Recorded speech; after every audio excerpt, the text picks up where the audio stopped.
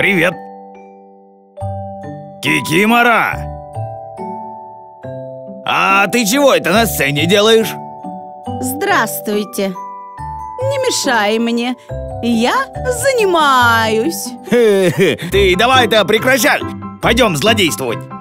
Не пойду. Надоело мне уже злодействовать. Я умываю руки. Ну так, умывай и пойдем. У снеговика морковку украдем. Сказала же, не хочу. Может быть, я хочу заниматься чем-то прекрасным, грациозным. Может быть, я хочу стоять у станка. На завод, что ли, собралась? Какой еще завод? Я хочу пойти в балет. Это что за учреждение такое? Ты что, не знаешь, что такое балет? Вынужден признаться, нет. Эх ты, всезнающий Кощеюшка. Сейчас я тебе все расскажу.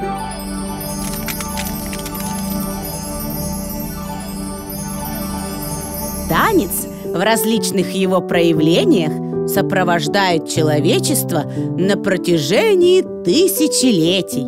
В настоящее время существует множество танцевальных направлений. Одно из них – балет, признанный отдельным видом искусства. В 1581 году в Париже хореограф Бальтазарини, итальянец по происхождению, поставил комедийный балет «Королевы». Это представление принято считать первым балетным спектаклем. В России в феврале 1673 года при дворе царя Алексея Михайловича поставлен первый балетный спектакль – балет об Орфее и Евридике. Лучшими композиторами, писавшими музыку для балета, считаются Чайковский, Прокофьев, Адан, Минкус и многие-многие другие. Наиболее плодотворно трудился в этой области Петр Ильич Чайковский. Он написал музыку к 3 балетам, ставшими классикой. И лучший из них – «Лебединое озеро».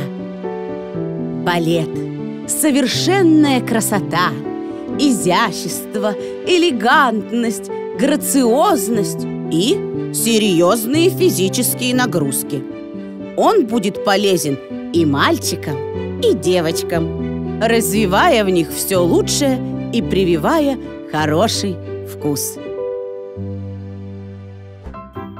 Ух ты! Я никогда не говорил таких слов, но попробую. Это Красиво? Да, именно. И еще это Прекрасно! Правильно, даже очень. Ну что, Кощеюшка, ты идешь со мной в балет? Конечно, пойду. Только чур не пакостить. Хорошо, хорошо. Ну, пойдем уже. До свидания, ребята. Пока. Нам еще нужно в буфет заскочить. Пойдем уже.